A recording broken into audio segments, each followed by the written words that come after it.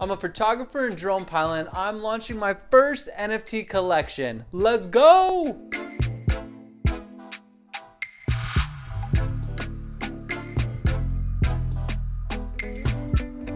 Hello everyone, my name is Nick and welcome to my YouTube channel. Now for today's video, we're gonna be talking about NFTs. Now hear me out, Depending on which side you're on, hear me out. Now there's a lot of good publicity about NFTs, but there is also a lot of negative. A lot of people just do not understand what the heck an NFT is. A lot of people just don't see the value in an NFT. Whereas on the other side, everyone investing in NFTs right now thinks they are so early and they are so pumped about it. Now, when newly developed ideas have a lot of confusion, usually that has the best upside, but also the most downside. So instead of just reading and seeing what other people are talking about NFTs on both sides, I decided to dip my toes in myself. There is no better way to learn about something than to try it for yourself. Just do it, man, just do it. So that brings me to my first NFT collection. And you should do it too.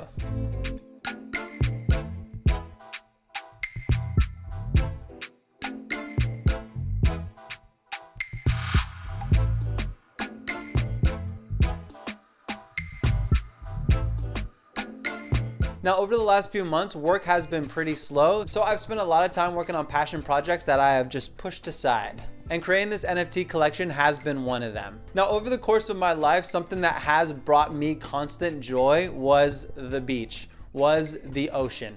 Just the vastness of it, the beauty of it, just the sounds, the smell, everything about it just brings me joy. So I wanted to share those feelings through art and through this NFT collection. So I spent many days driving all around Southern California beaches and taking drone photos of beaches and the ocean, just encapsulating my joy for both the art form of drone photography as well as the beauty of the ocean and how it makes me feel. So I came up with a limited edition of photos for my first NFT collection. Now, I didn't just want to do this to do this. I wanted this project to mean something. I wanted to help out in some sort of way. So written on all of the pages is that 50% of every dollar that is spent on these NFTs is gonna go to charity. That means if you are the first to buy an original, 50% of that purchase price is gonna go into charity. Now, if you purchase this through someone else, 50% of all royalties will go to charity. Now, the charities will vary, but they will all have one thing in common, and that is to make the beaches and the ocean a safer and more beautiful place. Not only for us, but for the animals as well. I wanted these NFTs to have a purpose, and that's why I wanted to do this. Now, you may want to buy an NFT, but you might not know how. So here's a quick step-by-step guide on how to purchase your first NFT. Now, the first thing that you're gonna wanna do is go to the marketplace Opensea.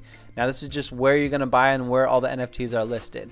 So once you're there, you're gonna go over and you're gonna create your own profile. Now, once you create a profile, you're gonna have to create an Ethereum-based wallet. So for this example, we're gonna use Coinbase because it's super simple and I super love Coinbase. Now there's a couple different options. For me, I have Chrome, so I'm just gonna install a Chrome extension. Or if you just wanna do this on your phone, they have an app, super simple, super easy. It's the same process just through your phone. But for this example, I'm gonna click install to add the Chrome extension. And then once it does that, it's gonna go to a page where you either are gonna create a new wallet or log into your current wallet. Now, to create a new wallet, it's insanely simple and it takes about like 10 seconds. So what you're gonna do is just create your own username. Now, you can make your username private or available for search. That is up to you, it doesn't really matter. And then once you create your username, it's going to give you a 12-word backup phrase. Now, just in case you ever lose your password, this is the only way to regain access to your account. So copy it somewhere. It is very important. Do not lose this. Then after you copy it over, you're gonna just create a new password, pretty self-explanatory, and then boom, you officially have an Ethereum-based wallet. Now, if I didn't mention this earlier, the wallet is exactly what it sounds. It's just designed to hold your cryptocurrency and your NFTs, kind of just like a regular wallet where it holds your cash and your credit cards, etc. And then once you do that, you're going to go back to Opensea and then click on Coinbase Wallet again and then click connect. So you're just going to connect the wallet to Opensea and it's going to create your profile. Now it's not very sexy right now, but we're doing this in real time. So you can customize this profile, and you could also go to the right hand side and then toggle your wallet inside. You can see your funds and then also your NFTs through here. So we do have a little Ethereum that I transferred over a little while ago, but that's not what we want. Okay, now what we want is Polygon based Ethereum. Now that may sound like gibberish, but the reason why we do want Polygon is so we do not pay crazy amounts of gas fees. Now gas fees are essentially just fees to do the transaction, and it raises the cost substantially. So Polygon is no gas fees, it's free. So what you're gonna do to get some Polygon is you're gonna click add funds, and then once you do that, you're gonna click buy with card, and then you're gonna type in which currency that you want, and we're gonna look for Polygon based Ethereum. All right, there we go, perfect. Then you're gonna type in the amount that you want and then click continue. Now try to add a little bit more than the current asking price for the NFT, just in case there's a fluctuation, but it's not a big deal. So you're gonna click continue, and then we are going to see that you need to have your wallet address. Now, essentially, MoonPage is looking for a place to send this crypto that you're about to buy. Now, if you don't have your wallet already copied, what you're going to do is just go back to Opensea and then go to your wallet on the top right-hand corner. It is right there. So you're just going to click it to copy, and then you're just going to repeat the same exact steps just to get back to the screen that you were at before.